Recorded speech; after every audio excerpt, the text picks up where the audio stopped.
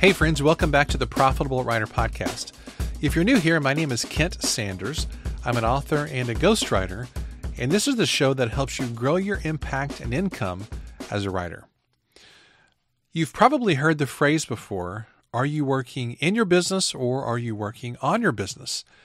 And this question refers to the difference between being an employee who does the work of your business versus being the owner who is maximizing productivity, profits, and success.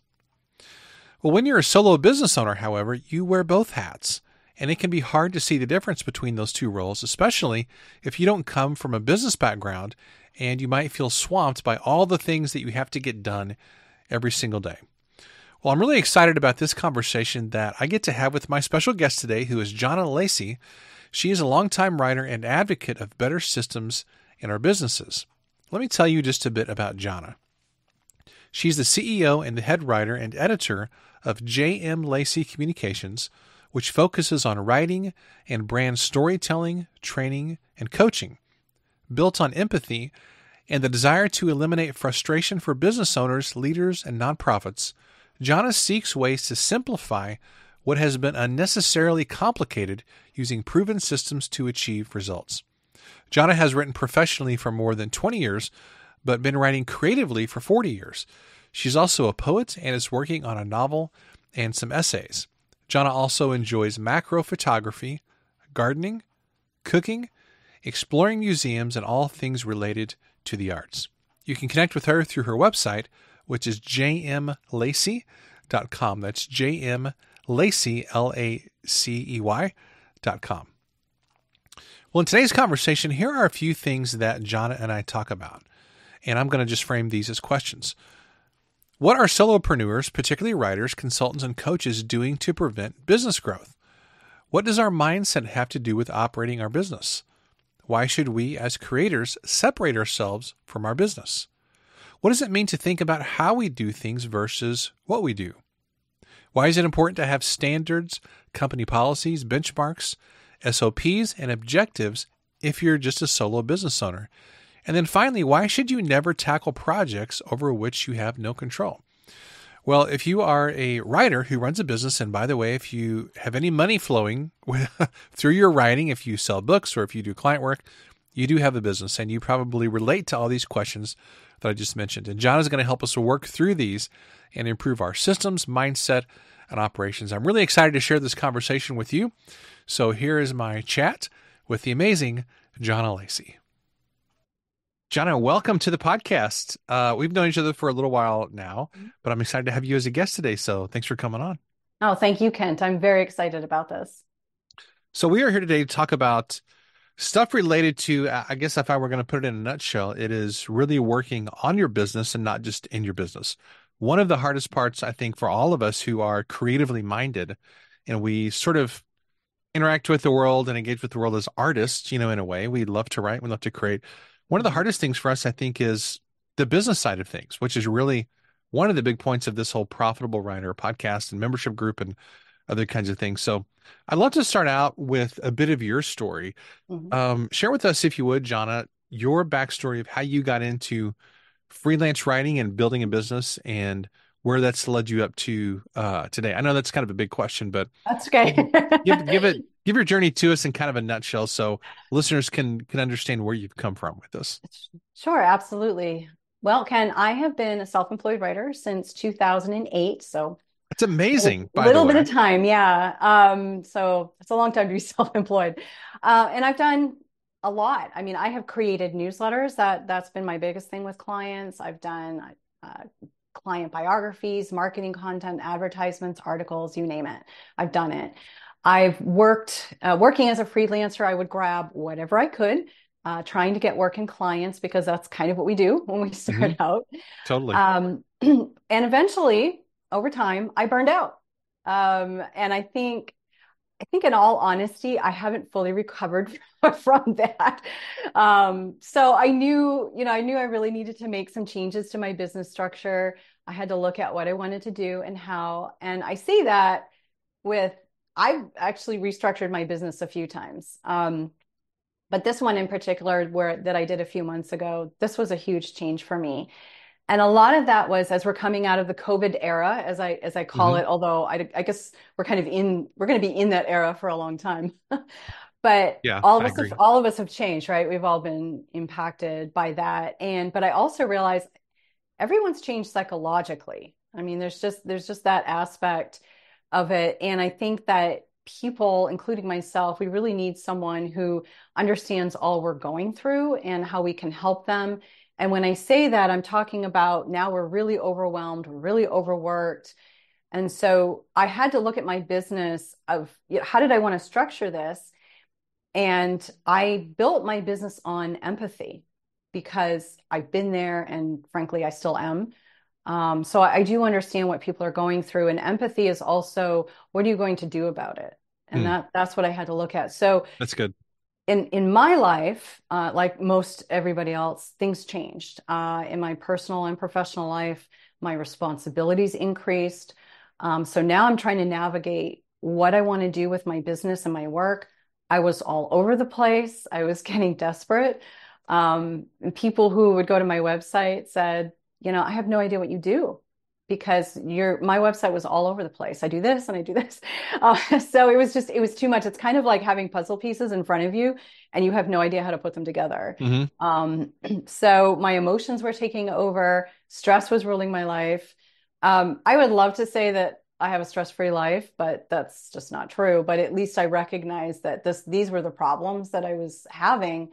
So how was I going to take control of that? And so when I restructured my business a few months ago, first of all, I could only focus on restructuring the business part-time. I so I needed a simple approach for my own business, but I wanted the people that worked with me to also have a simple approach with my programs. And that's where you'll see it on the homepage of my website where I talk about simplifying what has been unnecessarily complicated. Hmm. There are so many people and so many things out there saying you need to do this and you need to do that and follow this and do this workshop and do this program. And it was complicating things that I realized you don't need to do it that way. And I was copying too many people and trying to figure out what's going to work best for me. And then I had to scale back and say, you know what? That doesn't work for me. That doesn't work for my business. And so I had to cut the cord on a lot of things. And so because I've gone through all of that myself, that's kind of what happened is I thought, well, how am I going to help other people to do this? Um, I will say this. I do read a lot of business books, as I know you do, Kent, and Hmm. I think most of us in business we do, right? We see this book has been recommended to do better marketing and do better sales and things like that. So we read them. None of them have been ever have been helpful to me at all because people are writing books that they do not know my business. They don't know my structure. They don't know how I operate. But I will say this. I will recommend a book. I'm not being paid to say this. I wish I was because it's an awesome book. Uh, it was recommended to me, Michael E. Gerber's The E-Myth Revisited. Hmm. And for Really those who popular. haven't read it, you've read it. Have you read it or? I've read part of it. Okay. When I was prepping for this conversation, I was revisiting your notes that you sent, which were Okay. great, by the way. Thank you. Um, it's like every podcaster's dream, every podcast host dream when like the guest sends some really detailed thoughts about here's where the conversation could go, here's some great questions. It's like, wow, you did all the work for me. It's fantastic. I love it. Well, But yeah, and that's a great book.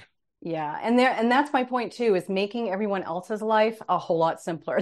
That's what I try to do because we need that. Yes. But it was interesting, just kind of in brief with that because and for those who don't know, E standing for entrepreneur. So it's the Hmm. the entrepreneur myth revisited, if you will.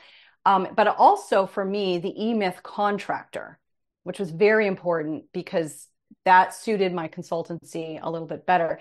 And so I got nuggets from both of them. And what was different this time was that the Gerber's book is focused on how to run your business versus what you do.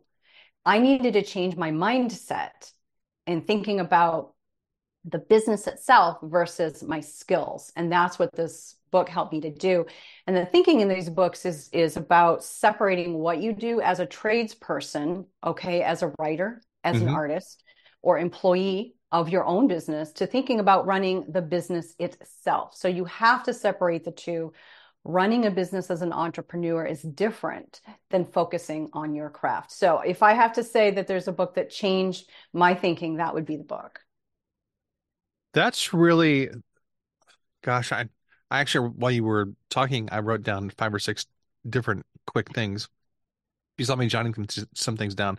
I feel like this really gets to the heartbeat of what this podcast in many ways is all about. It's how do we stay and first of all, how do we get profitable and how do we stay profitable in terms of running a sustainable business? Yeah. And I do think it's interesting.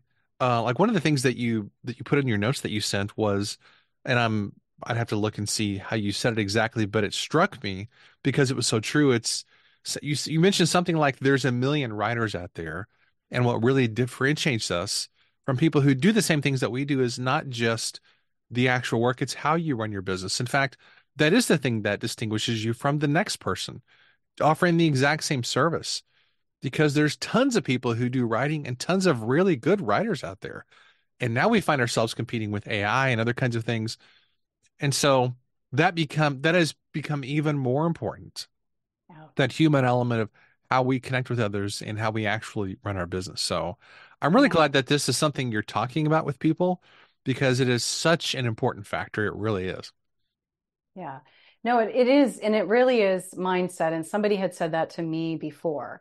Um, and it really, it struck me that I just really wasn't focused. And that is because I was so focused on what do I do as a writer? And I really had to step back and look at Hmm. the business. And so the mindset was it was so important because it's mental. We know that it's psychological. It affects the decisions that we make toward our vision and objectives. So we need to look at ourselves as business owners and entrepreneurs first and Yes. writers second. And which Yes. can be difficult, right? Because we're artists, and it's so hard. But if you're trying to run a profitable business, then it's the business that comes first. So you brought this up. In fact, you've mentioned this before in some of your previous podcasts, and I'm so glad you did because there are so many writers, and as professional writers, the bottom line is we can do anything, right? I mean, there are people who come to us and say, "Hey, can you write this?" Maybe we've never written it before, but we say, "Of course we can." We might have to The do a answer is little yes. research, right? But yeah, of course we can do it because we're writers. And so what you're trying to do, though, is separating yourself from other writers, not by your skill, but how you're operating your business.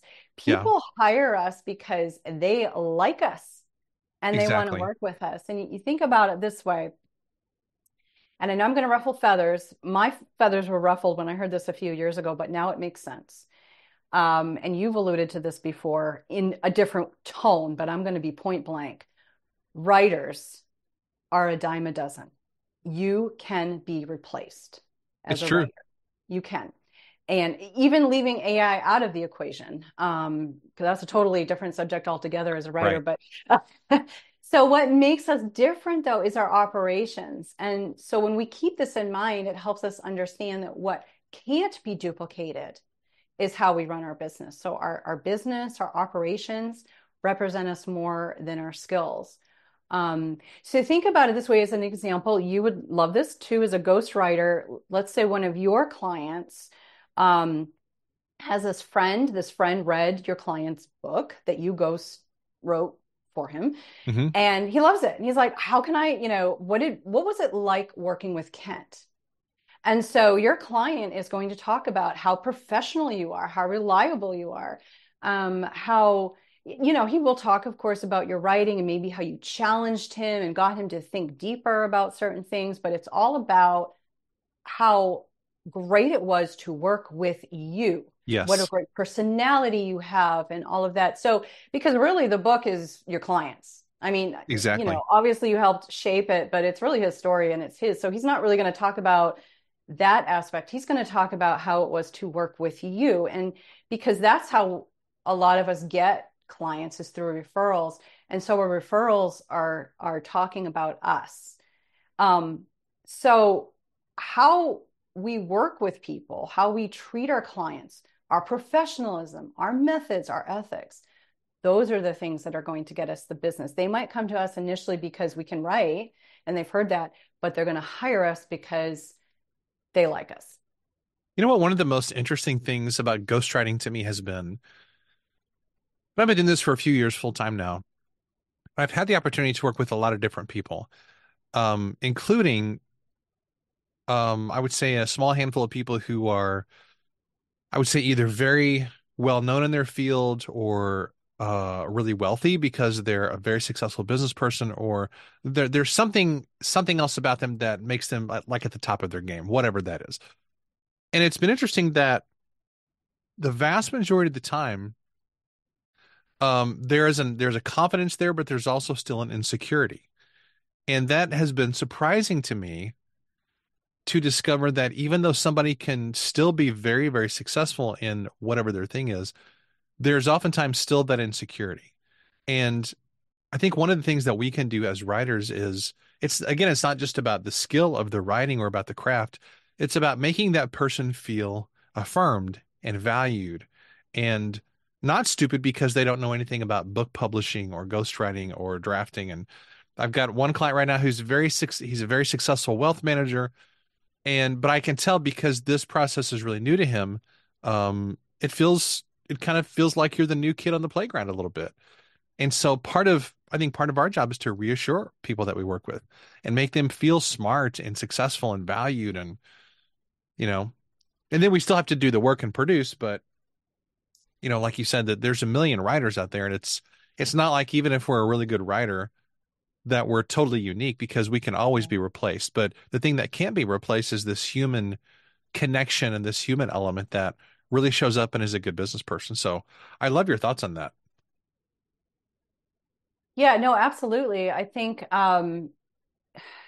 we really, there's just such a separation because we have such a passion with our writing.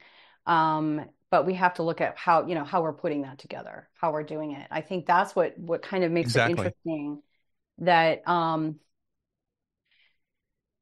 you know, thinking about the challenges that we have as writers, and because I've been doing this a long time, as I mentioned, that we we tend to focus more on our trade skills, on our writing. We focus on what we do, True. True. which is great, but we don't focus enough on how we're doing it. So because we go into business for ourselves, right? We're as a freelancer, solopreneur, whatever you want to call it. So we're focused on how we're running the business on our own, and the craft itself. What happens though, when we're not careful, is that we work more than ever as an employee of our own business, which is sad and funny at the same time, right? Because We've we all been there. we quit our jobs going, I'm going to work for myself, and we are the worst. We have the worst boss ever Yeah. because What if your that boss is boss, terrible and doesn't know how to run a company? Oh, that's me. yeah, exactly. The boss is running me into the ground. So that's where it can get a bit convoluted. Is we're so focused on the task, the client work, and the writing, and that, and we're not looking at the business itself. We need clients, and so because we're not focused on how we're doing it and just what we're doing, I think it it just really affects the growth of the business. So that's why we need to separate the craft from the business itself. So and that takes an art in itself, and it takes a lot of work. And you know what? When I restructured a few months ago, I'm still in the thick of it. I'm still putting operations manuals together and things like that. So this is not something you feel like you have to do overnight or you have to get it all done in a week. This is going to take time to do, but you have to make sure that you're spending on a weekly basis time on your business and putting all that together. Now, I'm glad you mentioned operations manuals. That's something that I wanted Yes. to ask about. Sure. For those of us who are self-employed, Mm-hmm. maybe we don't have full-time team members. It's pretty much us. What is the value? Because I always try to think of objections that a listener to this show might have. Mm-hmm. I can already sort of in my head hear somebody saying, well, if I'm just self-employed and it's just me, what's the point of putting together a manual? Like that seems like a total waste of time because I know how I do things. Yeah. But the truth is that you might hire a contractor at some point. Yes. Or God forbid, what if something happens to you and somebody has to log into your bank account, or how would somebody access your client material? There's all kinds of things that could happen, where somebody else would need to step in and log into accounts or have access to things or take over a process if we hire it out. So, what kind of thoughts can you share with us about the importance of operating manuals, or sometimes called SOPs in the industry? Mhm. Standard rating. That's not even a word, is it? Standard Standard standard rating. operating procedures. Yeah. Standard operating procedures. Yes, folks, I'm a professional communicator. Yeah. Um, why should we do that, and how would we go about getting started with that? Okay. And that's excellent. And I'm glad you brought that up. Only recently, so I'm in another group of consultants too, where something was brought up, a question that this consultant had about a challenge that she was having with a client. And in my head immediately, I thought, if you had your company policies in place, this would not be a problem. If you Hmm. had your operating procedures, this would not be a problem. And I jumped on and, and brought that out, which is interesting because a lot of other consultants are saying, I've been doing this for 30 years and I've never needed. Well, that's fine. Okay, that's fine. If that's how you operate your business, I'm not here to tell you you have to do it this way, but here are the advantages. Um, First of all, something to think about. And again, as a writer, you're probably not thinking in this direction. And I had to kind of absorb it for a few days before it made sense. Hmm. Remember this is that ourselves and our skills are not the product of our business. Our business is the product. That's where the focus needs to be. We need to set up our business using systems, using the standard operating procedures, the SOPs, that's easier to say, the manuals, the way you run your business, how you run your business. And here's why. There's two reasons. First of all, think about, let's just say 10 years down the road, if you want to sell your business. And now I can hear it now. What? I'm the writer. I am the business. I'm not selling it. Just pause for a moment and think about that. I'm You not might be saying you, surprised. I'm not saying you're not, that you are going to sell your business. Maybe you'll do this for the next 50 years. I'm not saying that, but set your business up as if you were. And the way you do that, because you're selling not yourself. You're not selling your writing, you're selling the operations, the systems. People are going to buy something tangible from you, right? They're buying your operations because they either want to duplicate them and probably make them even better for their organization. So you have to have something tangible in place. So that's one thing to think about. And also, if you were to hire employees, and you might think, well, I'm not going to hire employees, but I'll outsource. Same thing. Your employees or people you outsource, maybe you want to bring on other coaches, for example, or other writers. They're still going to need training. They're still going to need employee manuals and SOPs because you're showing them the operations of your business in black and white. You need everyone to be unified in operating the business as you have it designed. Your subcontractors have to exemplify your business values in your operations. I hear stories, and in fact, the E-Myth contractor was very interesting because it did focus on contracting. And I've heard stories from the contracting industry. The writing industry could be the same thing. If you're hiring subcontractors, are they doing things their way? Or are they doing things the way you need them done? Because your business name is at stake. So that's something that you need to think about. You may never hire employees, you may never sell your business, but if you think of your business that way, then you're going to realize growth and you're going to see success. And so the thing to do to do that, and again, like I said, this is going to take time. You're not going to do this overnight. Think of yourself 10 years down the road, maybe your future self, and work backwards. So this is what you see. How are you going to get there? And start working backwards and building those goals and those mini goals for those goals of how you're going to reach that future self. And again, that's focusing on your business. So always remember when you're putting all this stuff together, you are an employee of your business.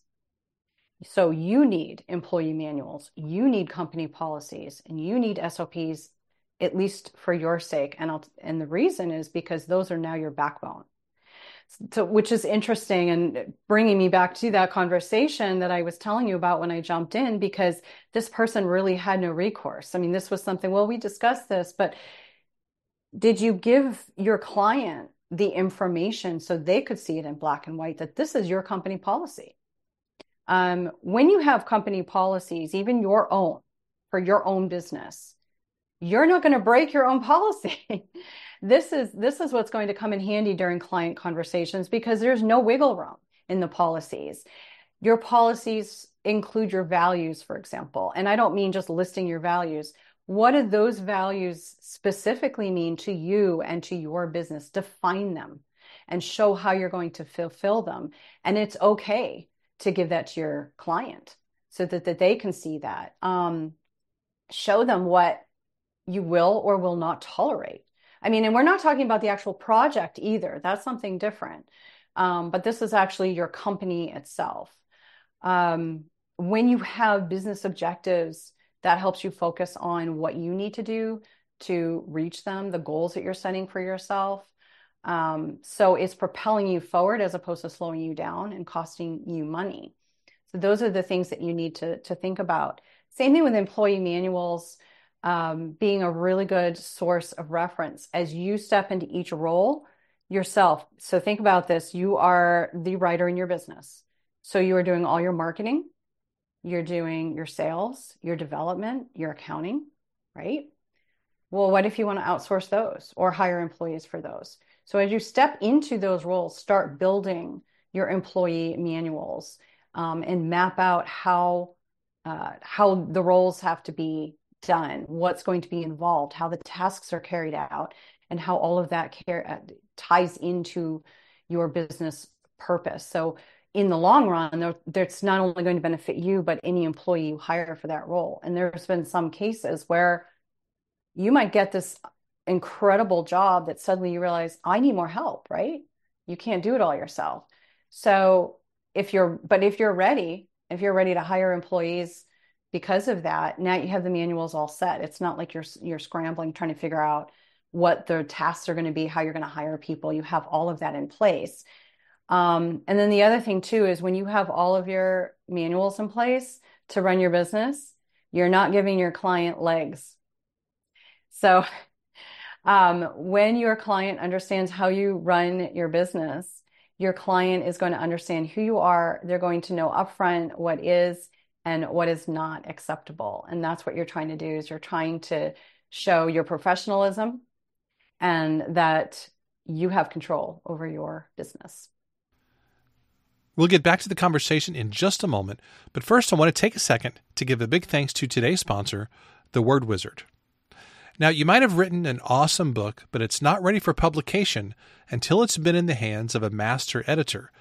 That's why my friend Karen Hunsinger, also known as The Word Wizard, is the perfect partner to help you craft the highest quality book possible. And the reason is that a great editor doesn't just correct grammar and spelling, they also correct wordiness, shifts in tone and voice, overuse of particular words and phrases, and they also enhance transitions, clarity, and accuracy. I've worked with Karen many times, and trust me, she is your secret weapon for crafting an amazing book. Visit KarenHunsinger.com for a free sample edit today. That's KarenHunsinger.com to get your free sample edit today. Now, back to the conversation. That's really a critical element with this, is particularly when you're working with people who are very successful, or they're high net worth, or they're maybe celebrities, or they're very accomplished in their field. They want to know that they're working with somebody who is equally as professional. And for example, one of the things that I really appreciate about the place where this is kind of a weird example, the place where we take our cars to have them repaired it's a chain, but they're really, really pro. And you walk in and it's not some, like dirty waiting area like it is most places. In fact, you would never know you were in an auto repair place. They have this really cool lobby. The people are like they're always not like dressed up like a suit and tie, but they have these really clean uniforms, really clean cut people working there. They explain everything that they're doing. And they also when you take your vehicle in for an estimate, they send you a text with a link to this document that's we recommend all these things. Here's pictures. Do you want to do this, or this or not this or whatever? And it's cool because it's very, very professional. They are a little bit more expensive, it seems to me, than other comparable places, but I don't mind Yeah. because they really give you a feeling like, hey, we are total pros. We know what we're doing. They're super friendly. They're really fast. And if we can do the same thing for the people that we're working with, that makes a Yeah. huge difference. It really does. Yeah, and I think, one of the packet that I send to clients after our conversations is it includes my capability statement, my philosophy statement, which also has my company policies and the purpose statement. So they have that in front of them too. They have everything outlined, and but just always remember that those things they're mainly for you, but they're your backbone. Because not Yes. That's a good not point. all of us are great with confrontation or having certain conversations, but now you have it in writing. This is how I do business. And so that's going to help you really in the long run, I think. Yeah, and also just the idea of putting these together, of Mhm. going through the action and the discipline of working through these kinds of things and really making decisions about what is your policy of this or that? What is Yeah.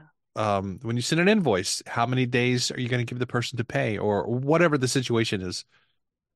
It just makes Yeah. you feel more like a pro. Even if you ultimately never hire anybody else, Mhm. just the fact that you have those things, it kind of lifts you up as a business owner and as a leader, I think. Yeah. Just by virtue of the idea that you have thought through these, you're doing things that any business owner would do. So if you're feeling kind of insecure about yourself as a business person, I think these kinds of things really help. Yeah, absolutely. And again, as you're outlining your values, they're for you, right? Because for example, your value might be respect. That's one of my values, but it means something different to me versus somebody else. So I outline that. What does that exactly mean? And it's helpful for you That's too, good. because if you have, especially when it comes to ethics, there are lines that you're just not going to cross. Then just like with any policy, if those are broken, guess what? You fire your client, or if you have employees, that's that. So those are the things that are going to help you to stay on track, and not veer off, and really maintain control of your business. I mentioned Hmm. that briefly earlier about not giving your client legs. I think that's important. I've been there. I mean, this is something I had to learn the hard way. When you own your business, as the owner of your business, you have to maintain control of your business. And having your systems in place, having these procedures, that's how you're going to do it. If you grab at whatever lands on your desk without any method whatsoever, your client has control of your business. If your client senses any hesitation, if your tone of voice is kind of questioning because you're a little lost over the project, they're going to run with that. And they're going to tell you what needs to be done, how they want it done. They're going to dictate to you how they want you to do things. So they're going to run your business. Um, what keeps you in control, though, is how you do them, how you run your business. And so I know everybody's been hearing those different words, the how and the what. It's not about what you do, but it's how you run your business, how your systems help you achieve your outcomes. So and it's true when we get into the groove of something like ghostwriting, for example, you've done several of those. You know how you're going to do that project moving forward. Um, but you're also going to outline how you're going to do particular project. You're going to have that in writing for yourself. You're going to create a I script do. if you need to. That's Yeah. right. And especially because if you hire other writers, bring them on to help you out. Again, you want them to do it your way. You mentioned that illustration earlier about the garage and taking in your car for maintenance. The chain, how the chains work well is because of the systems they have in place. Yes. And Yes. so that's what you need to remember. And even that mindset for you for not letting your client take control, same thing with who you outsource to. So if you hire subcontractors, be very careful and making sure that you obviously want to hire people that they have somewhat knowledge of what they're doing. You really want to hire people that you can train. That's why McDonald's hires high schoolers because they're well, typically they're trainable, but that Yes. could be a debate. But you want to hire people that you can train in how you operate your business because it is your name and your reputation. So those are the things that you need to think about in running your business. So it takes time, but start sitting down and mapping these things out for yourself, and it'll come. It'll come. And maybe a good rule of thumb is, and one that I try to follow is whenever I hear the same question more than once, I assume other people are going to have the same question. Mm. And so I just kind of write out some answers to that. And sometimes I make that available to clients or to other people, depending on what it is. Like one of the things that I had noticed after I'd done a few ghostwriting projects is that around the middle of the project, there's typically a lag in enthusiasm. So you start out, it's like dating or any other kinds of thing that starts out really exciting, and then after a while you get to know each other. And for the client, I think that that newness and that excitement of the project wears off. And then you get into the middle of it where you, as the writer, are really crafting the book, but they're still involved in it because you're doing calls and you're gathering stories, or they're revising and editing drafts, which is important. Mhm. But if they're not a writer, which they probably are not, because that's why they Right. hired you, then going through that editing process feels like a real slog to them, like it Yeah. does to almost anybody. And so I noticed that a lot of times that was the case. And so I put together this document called The Five Stages of the Ghostwriting Process. And basically, I outline the idea of, hey, stage one is we're really excited. Stage two, we're making great progress. But stage three is where you're wondering if you should have done this book to begin with, and you're going to consider quitting, and you will wonder if this was worth the time and the effort and the expense and all that. But know that that's totally natural, Yeah. just like anybody who gets in the middle of a complicated, messy project. So once you see that that's coming, you know to prepare for it and know that that's completely normal. Yeah. That's actually been really helpful to several of my clients because they weren't aware of that dynamic. Yeah. Yeah. And I think it's interesting too that, that's something really to think about that when you have a project that you're used to doing over and over again, it's good for us to show our clients this is the procedure. This is how we do it. Yes. That's what a Um, doctor does, I exactly, and you I know? think it really helps them. I think it kind of puts their mind at ease, Totally. um, especially if they work with different people over the years, and everybody's so different that they really want to know what the procedure is and what's expected of them, um, and I think it really helps us too because our craft is very emotional, right? That's a great point. we It's a very important point. we do what we do. We write because we love it, and we have created a business on that passion, and it's wonderful. But as we know, emotions cloud our judgment. So if we don't separate what we do from the business operations, then our business is being affected. We're making decisions now on that passionate, emotional aspect of it as the craftsperson, as opposed to we're the CEO or the president of our company. Um, we can't completely separate them because we're writers and we have a writing business, but so you can look at your business is built on that passion, but you have to run it strategically. You have to run Yeah. it with Yeah. reachable goals. Um, you need to make money. You need to have a business mindset. So you have to look at your budget, your marketing plans, all that stuff. So having that outline is really cool too, because then you are taking the emotion out of it. You're showing your client, because in your head you're doing that happy dance. Like, yes, I have a client and I'm going to do this work and I'm so excited. But at the same time, now you have it in writing. This is how we do it. Yep. And when you're Yep. focused on it, then the emotions are totally taken out of it. So that helps a lot. It's hard if you did not come from a business background, maybe like me, you come from a church ministry background or an educational background, like business is the furthest thing away from your mind. Yeah. So it's really a challenge to get into that mindset if you're not already there. And it takes some time. That's why I think Yeah. we have to give ourselves some grace and Yes. realize it's a journey. And especially if you went from working in an office or teaching, like I did teaching at a college, where you Yeah. go somewhere every day and your life is all scheduled out, to then working from home and you're your own boss. Of course, Johnny, you've been in this for a long time, so you understand those rhythms. But for people who are new to that, that's really emotionally, it's like throwing a whole wrench into your life Hmm. because you're not used to it. So you have to, it takes some time for sure. It does. And I had to learn. And I want your listeners to know that I am definitely not perfect at this. I'm still making mistakes. I will continue to make mistakes and learn from them. And that's the key but having at least sort of a skeleton structure in place is going to help a lot. And that's what you need. I wish I had known this when I started back in 2008, but things were different then too. And I'm a different Totally. person now than I was Totally. then.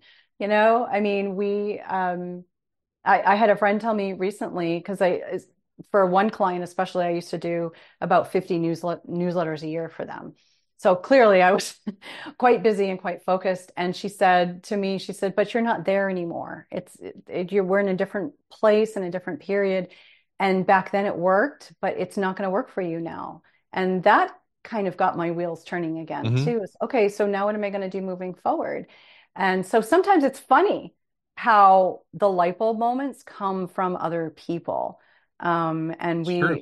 from our awesome friends sometimes that know us and realize that, okay, we need to do something different. So, but I think a big thing for me too is how am I going to get people to stop taking advantage of me? How am I going to get them to stop running my business? How am I going to run the business myself?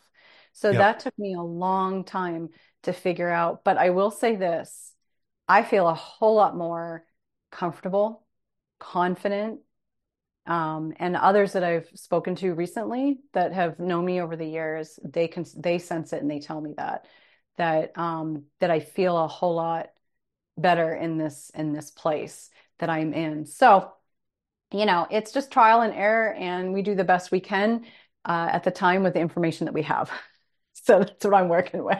And that's all you can expect of yourself or of anybody Yeah, else, yeah. you know. Give yourself grace, as you said. One of the gifts of I know obviously COVID was a bad thing. Yeah, I think that's kind of it still is. blanketly understood. However, and I think this is important, however, the advantage of something that is so disruptive to the whole world or the culture is that it makes everybody rethink everything. And I think that's actually a good thing. Or it is an upside of a it is a potential upside of a very bad thing. Maybe I should put it that way. And so everything is off the table. As in terms of what kind of a career do we want to have? What's our life going to look like? What are our goals or our plans, the opportunities that we have? There's nothing that's set in stone anymore. And I think that's actually a really good thing. Yeah, So for somebody who's maybe been stuck in a job they don't like or stuck doing certain types of client work maybe that they don't like, today's a great day to rethink all that because yeah, everything is in flux right now. And it's going to be that way for a while. And I think that's a gift that it's an unexpected gift that has been given to all of us. So why not make a change, yeah. There's no better Change is time to make a good. change. And step back. I think when we run a business, we should review our business every 6 to 12 months.